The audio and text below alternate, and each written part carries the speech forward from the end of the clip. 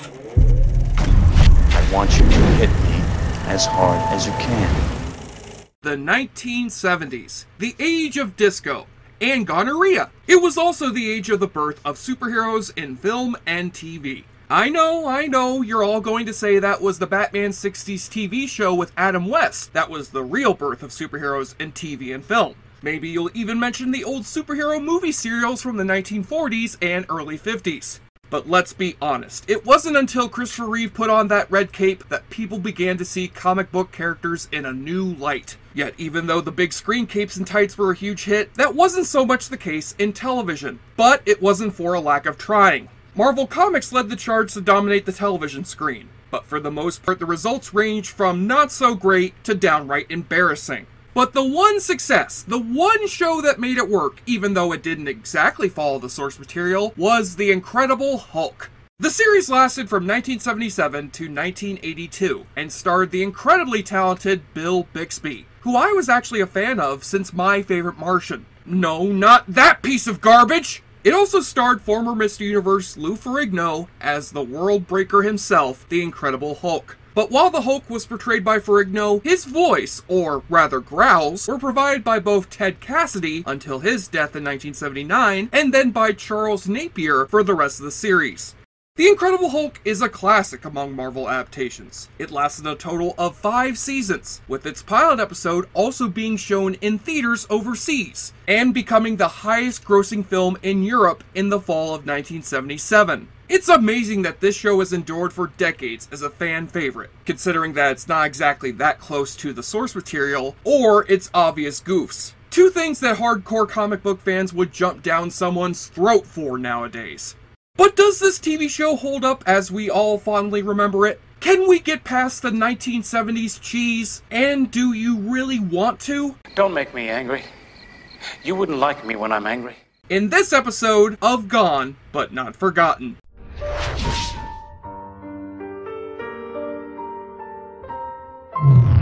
The Incredible Hulk TV series was the brainchild of Kenneth Johnson, who also created the sci-fi series V and the Bionic Woman. He also went on to create one of my favorite forgotten sci-fi gems, Alien Nation. Yep, I'm putting that one on the list. Johnson was offered a number of Marvel characters to adapt to TV. He seemed like an ideal choice after all, seeing as the Bionic Woman was a smash hit. But there was one problem. Johnson hated comic books. Now I know I sound like I'm saying that only comic book fans can play a comic book character or make a movie about one. But that's not true. There are plenty of great movies made by people who are not familiar with comics or maybe even hate them. But Johnson really did not like the history of the Hulk, and refused to take the job at first, but eventually changed his mind when he was reading Victor Hugo's Les Miserables and got inspired. He decided to make Banner into Jean Valjean on the run from the main antagonist reporter Jack McGee, his Javert. Once he came up with that idea, he wrote the script in a week. Since Johnson was so detached from the source material, he discarded the Hulk's entire supporting cast. No Rick Jones, no Betty Ross, no General Thunderbolt Ross, hell, not even Major Talbot. Johnson also pushed really hard for the Hulk to be red, but luckily Marvel put their foot down and refused. Can you imagine a red Hulk? That's probably the stupidest thing I have ever heard of. And of course I can't talk about this show without talking about the most infamous change, changing Bruce Banner's name to David Banner. Allegedly Johnson and the network, or just the network, thought that Bruce was too much of a gay name. Johnson denies this, and says that he did it because he didn't like that Stan Lee liked to name his characters with the same initials. For example, Peter Parker, Reed Richards, and Bruce Banner. He says he wanted to change it so that people wouldn't think it was a comic book TV show, but later went on to say that he changed it to honor his son. However, both Stan Lee and Lou Ferrigno say that the change was due to homophobia, and I tend to lean towards Stan and Lou's story. It just sounds too stupid not to be true. At least they gave him Bruce as a middle name. Still, for all the bitching I'm doing right now, I have to admit that the changes to how he became the Hulk are actually for the better. If you don't know the comic book origin of the Hulk, it goes as follows. Dr. Bruce Banner, a scientist who created an experimental gamma bomb, is hit by its explosion after he runs out into the field by the bomb site to save a teenager named Rick Jones, who has gone into the restricted area to win a dare from his friends. Bruce throws Rick into a safety ditch while he gets hit by the blast and turns into the Hulk. Now let's put aside the fact that atomic bombs don't work that way, and that he would have been reduced to dust. At best, Rick Jones would have died horribly from cancer. But the mere fact that Banner even saved him boggles my mind. It's a freaking bomb! It has one purpose, to kill people! What did you expect to happen? Shouldn't you know that bombs are used to kill? You're a goddamn scientist! Personally, I think that the new origin for the TV show was far better. Here, David Banner is still grieving over the death of his wife at the hands of a car accident that left him helpless to save her. David is frustrated that he didn't have the strength to lift the car, to rip the doors off, or to just have the ability to have done anything to save her life. Banner decides to test himself after discovering that gamma radiation from solar flares has given super strength to people in life or death situations, and doses himself with gamma radiation. But though he believes it was a small dose, the machine's gauges weren't calibrated correctly, and he actually absorbs a million times higher amount of radiation than what he originally thought. Now, as a backstory, this is a million times better. It grounds the character in reality. It was smart. People wouldn't be dismissing this as a kid's show. Remember, this was pre-Blade, the dark times, when we lived in the shadows, when our ways were mocked and ridiculed. But then we came out of the shadows, and we lived again! Other changes were made with a similar mindset. The Hulk's strength was reduced, and he only growled.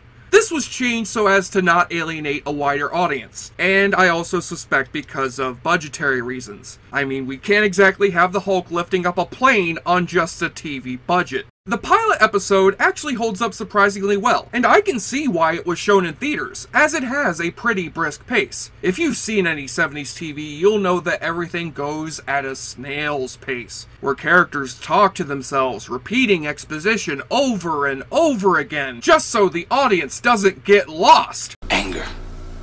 Elena, I was angry and upset, and last night I was angry too.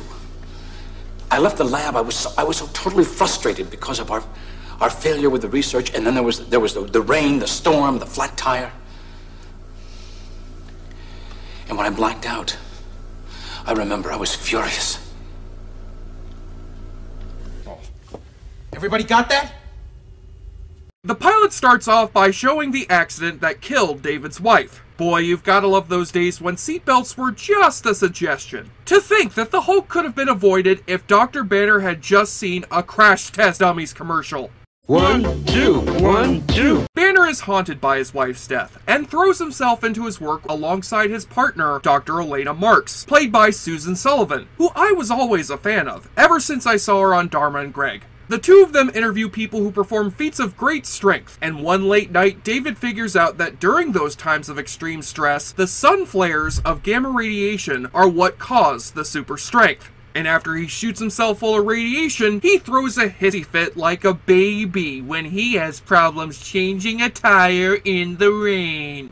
And it's here that he turns into a badly painted bodybuilder who apparently hates cars. Did you know that it took 3 hours to paint Lou Ferrigno into this makeup? Though apparently someone was a little impatient in the makeup chair. We're next introduced to Jack McGee, as played by veteran television actor Jack Colvin. Colvin portrayed McGee as a very driven individual. Yes, he was portrayed as a bit of a weasel in the pilot episode, but Colvin would later play him more like an obsessive detective. He just became consumed with uncovering secrets, which made him an amazing reporter, but would eventually cost him his life. We see this in his last appearance in the 80s TV movie The Incredible Hulk Returns, where he's portrayed as being pretty much unemployed and a laughingstock with his fellow reporters due to his obsession with the Hulk. The pilot ends tragically, as McGee accidentally causes an accident that kills Dr. Marks, and sadly the Hulk is blamed for not only her death, but David Banner's as well. This is the linchpin of the series, as Banner goes on the run, with Banner getting into adventures while trying to find a cure to his condition and evading McGee. The second episode is a perfect example of how the show will run throughout the series. Here David winds up saving an heiress of a winery, a pineapple farm. They never say, but it doesn't matter. Basically, this girl's stepmom is trying to kill her by poisoning her slowly for her money, and David tries to save the girl, but he gets punched in the head with a metal pot. He then turns into the Hulk and runs out to save her. Then you have the far goofier moments of the show, like when the Hulk ends up starring in a National Geographic special.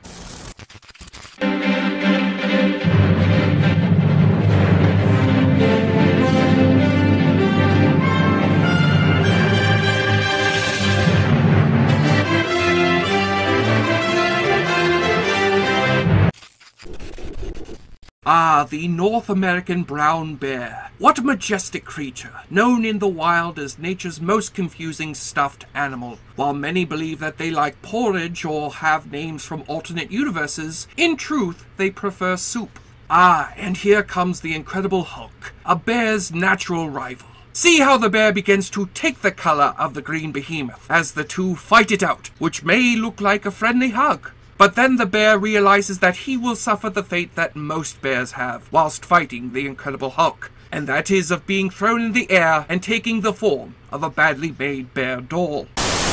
Another great thing that this show produced was some stellar advice, such as... Hi. Hi. Where you headed? North, Carson City. I don't usually do this, but you look trustworthy. Hop in. Thanks. Look, maybe this is out of line, and I don't mean it as a come-on, but I could really use someone to travel with. I mean, a girl alone on the road's bad enough, and with this creature running around, I'm really scared. And they never saw them again. But hey, at least the show has taught me what to do when someone gets bitten by a snake. I need a tourniquet. What next? Got to get the poison out. Here, take this. Got to cross the bite.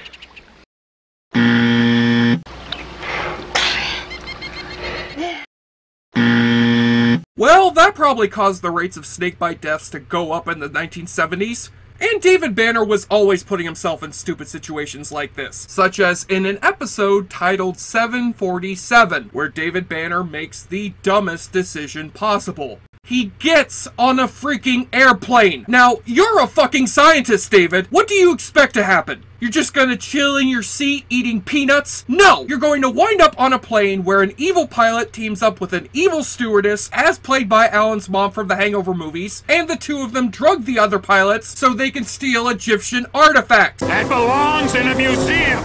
I know it belongs in a museum! Then you're going to Hulk out, knock out the evil pilot so that you'll have to land the plane yourself, and Hulk out as you land, leaving the Hulk to stop the plane on the runway by pressing the brake! However, there is one joke in this episode which made me laugh for over a minute. Anybody there?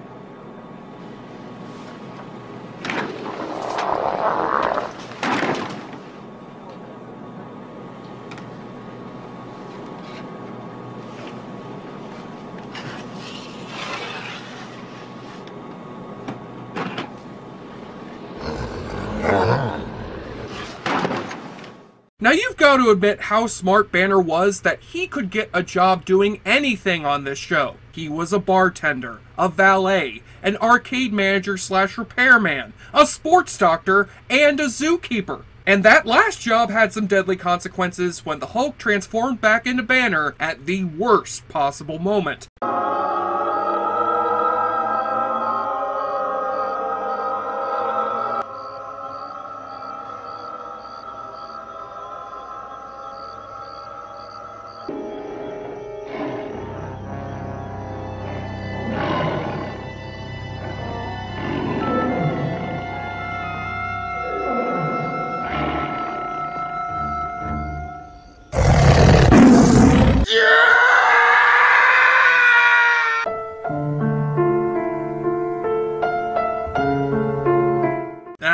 I'm just screwing with you. I'm not letting you off that easy. The Incredible Hulk is an admittedly dated show, with episodes desperately trying to cash in on the latest crazes. A disco episode, a blaxploitation episode, and even a kung fu episode. It also featured appearances by future stars like Ernie Hudson, Kim Cattrall, and Mako.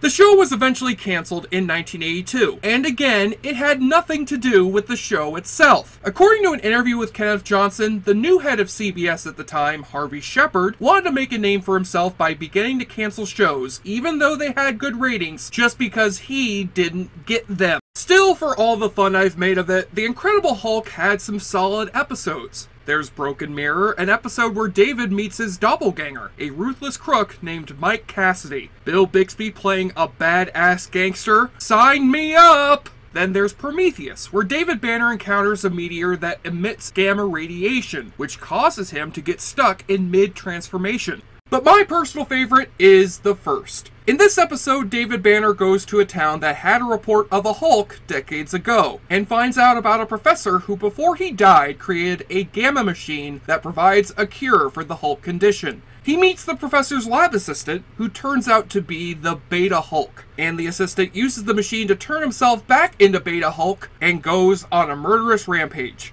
David decides that in order to stop Beta Hulk, he has to cure the assistant, and has 2 injections so that he can cure himself after taking out the Beta Hulk. So he injects the assistant with the dose needed to cure him, but the assistant turns into Beta Hulk before it takes effect, and starts trashing the lab. And here's the reason I love this episode. It's not that it's a Hulk versus Hulk battle, that's cool and all, but no. The reason I love this episode is because of this scene.